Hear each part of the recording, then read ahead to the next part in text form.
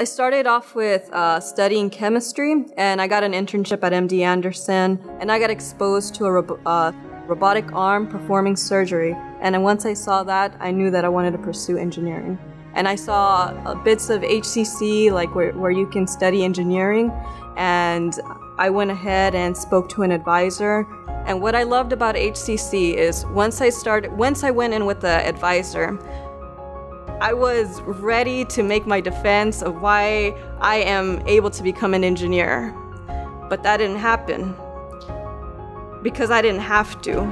She looked at me and she said, "You can become an engineer."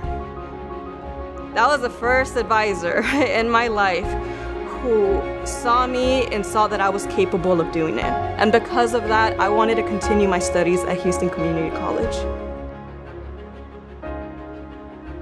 So it wasn't easy. I worked 2 jobs or in full time, so it was definitely hard. So the reason I also chose Houston Community College was because of the affordability, and the pathway with the University of Texas at Tyler.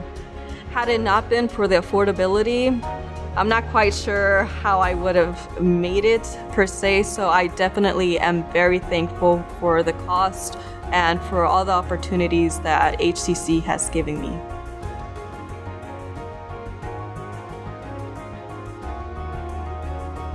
Now that I've graduated, I graduated with my bachelor's in mechanical engineering, and now I am in Boeing, and I am completely overwhelmed and amazed that I've had this opportunity. But I know that it has a lot to do that where I took my classes, all the exposure that they gave me, that I was able to be successful here.